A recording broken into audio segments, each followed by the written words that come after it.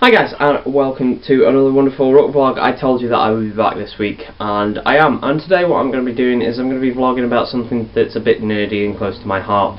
Now, you guys, I hope, are probably aware of a game that's come out recently. It's called The Last of Us, and I want to be talking through what it is exactly that this fungus does, because I've heard a lot of YouTubers say, oh, why wouldn't the fungus just be better off underground, where it's nice and damp and wet and underground and that kind of thing. I totally agree, because we see that most funguses do live underground because it's nice and dark, it's nice and damp, and it's where they can grow quickly and they can gain lots and lots of nutrients from detritus. The difference is, with this fungus, it's called Cordyceps, also known as the zombie fungus. It specifically attacks caterpillars in Britain and other places, and it also attacks ants in tropical locations. When the Cordyceps fungus is inhaled through any respiratory tract, what it does is it suppresses the immune system because of a chemical in it called Cordyceptin. Cordyceptin is from the same family of chemicals such as cyclosporin A, B and C. Now, cyclosporin A, B and C are immunosuppressants, and if you have had an organ transplant at some point, you'll be on some kind of cyclosporin-esque medication. So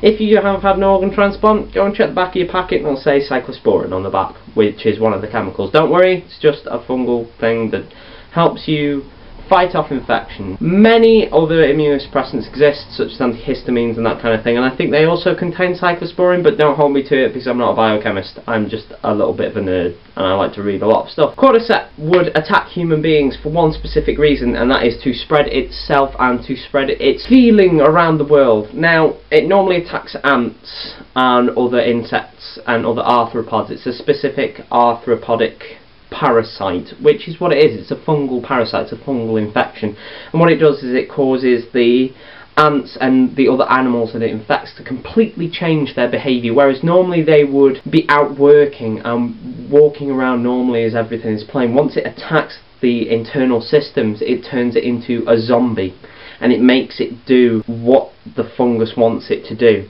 In the case of an ant, it will force it up high onto the top of an overhanging leaf that overhangs the nest, where it will then form this jaw grip, which is called a death grip, where the jaw will lock in and hold onto the underside of the leaf, and the ant's legs will then push into the leaf before, in an alien-esque kind of way, the Cordyceps fungal spore will then burst out of the back of the head of the ant and then begin to fruit and body, and then finally the spores will be released over the rest of the colony. The colonies, however, have learned to detect when an ant has become zombied and will actually get the soldiers to pick it up and take it as far away from the colony as possible. However, this does sometimes lead to the soldiers themselves becoming infected with Cordyceps simply through bodily fluids.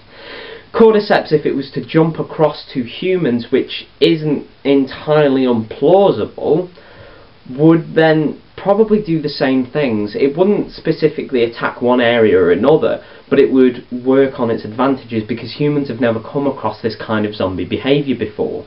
What Cordyceps would do is it would probably start off in a rural area, somewhere far out where there's plenty of land and that kind of thing, plenty of moisture, plenty of everything else, and then eventually it would expand exponentially. It would force humans into contact with more and more humans, and then it would be passed on through the basic bodily fluids, so blood, saliva, semen, etc, etc, etc, until finally it reached a certain point where the behaviours like we see from the runners from the game would occur.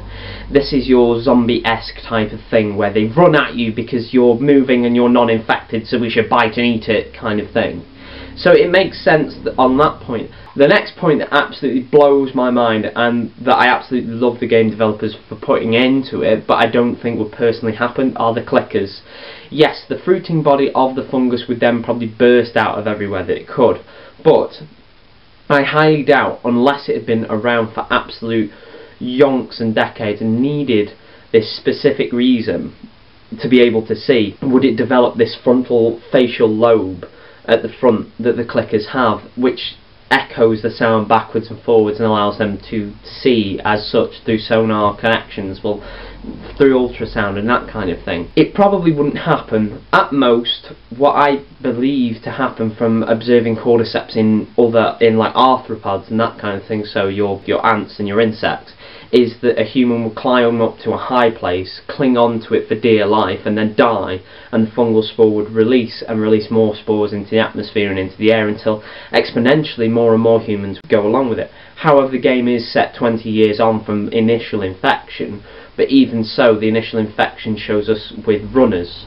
so that already indicates that possibly Cordyceps has evolved beyond a point of it being non-lethal. The next thing I'd like to bring up with Cordyceps is the basic behaviours of some of the bigger enemies. Now, I didn't say before, but this video is probably going to contain a few spoilers, and the bloaters, which are the bigger enemies that have been infected for much longer, have this ability to pull spore pods off of their own backs and hurl them at the player.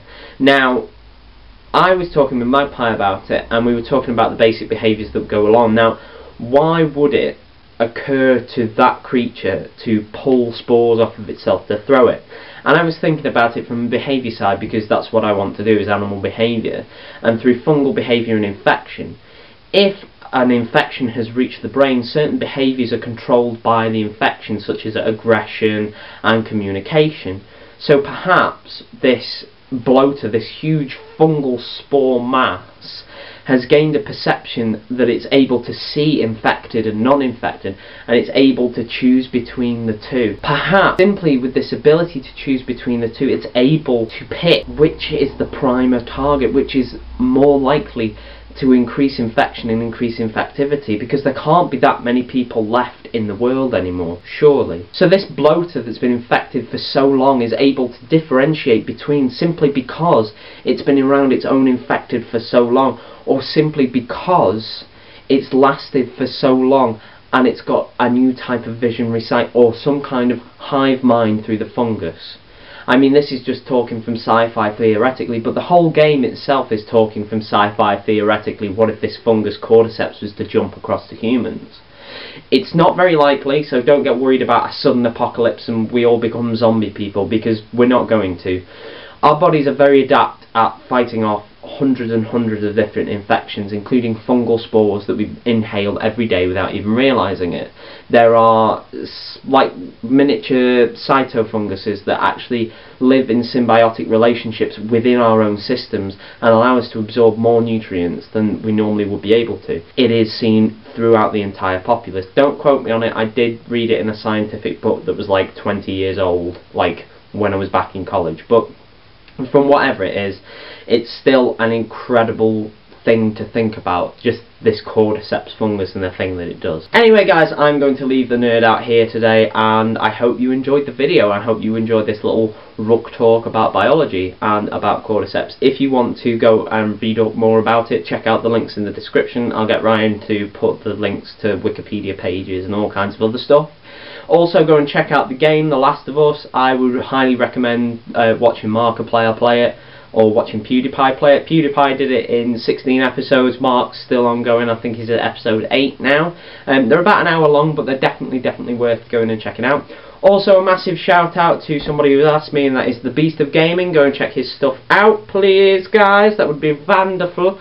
And anyway, that's it from me. Remember to do all the good stuff like and favourite and send us around to your friends. And if you are a new viewer and you want to see more wonderful Rook vlogs like this, remember to drop me a comment and also to subscribe and join the mischief.